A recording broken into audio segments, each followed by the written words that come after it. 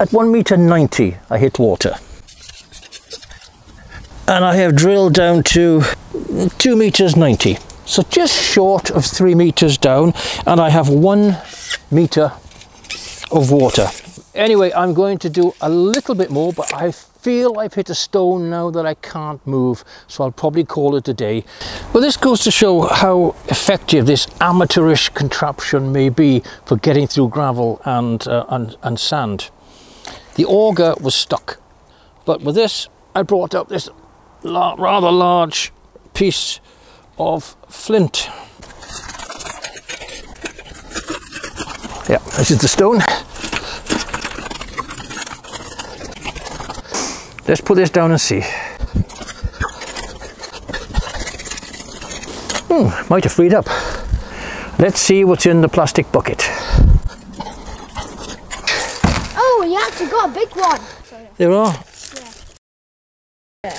Not huge. Yeah, it's quite big. Ah, look, David.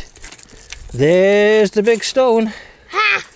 There it is. Flint. Okay, I really have stopped drilling now. That's quite a bit further down, isn't it? I can see the water now. Okay, that's the water come clean now. As you can see, it's raining, but you can see that our water from the well, and look at the pressure.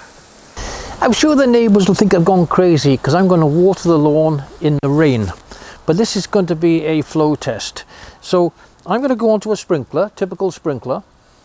Switch it on now and let's see how long it lasts.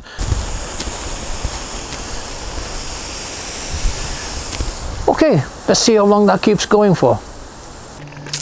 Well, that's a little bit disappointing, really. That's just shy of 10 minutes it managed that the full spray there, and now it's sucking air, so I'll go and turn the pump off. Okay, I haven't given well, a great deal of time to recover, but the weather's not so great. I want to crack on with this. Okay, I'll see how that gets on. Okay, after over an hour on this hand spray, I plugged in this end, which gives a greater spray, and it's still producing water.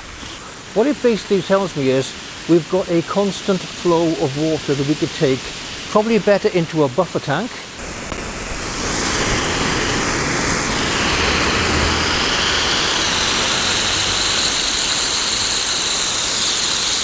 Straight from my well. Incredible.